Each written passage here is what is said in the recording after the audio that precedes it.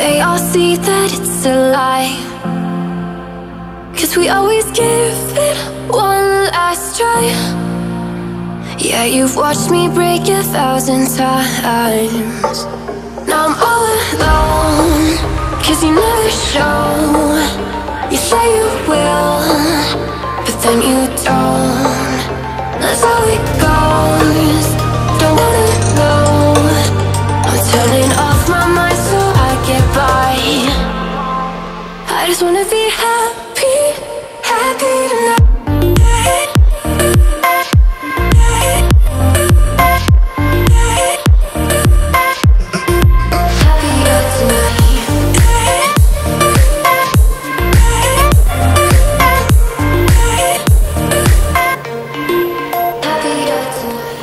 Hey everybody, how's it going? So yesterday myself, my good friend Dave Ibby and his partner Martha decided to take a trip out on his boat. We were diving several marks locally to us on the hunt for sea bass and shellfish in particular. I hope you enjoy the video and please do not forget to like, subscribe and comment below. It's much appreciated. Sit back and enjoy.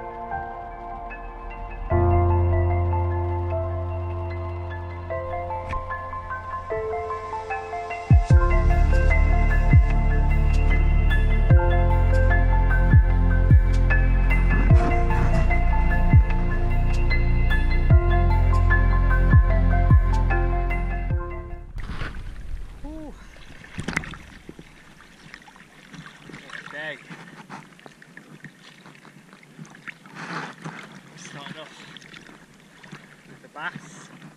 Now we're just going to get some scallops. But it's a really good day. Lots of spider crabs on the floor as well.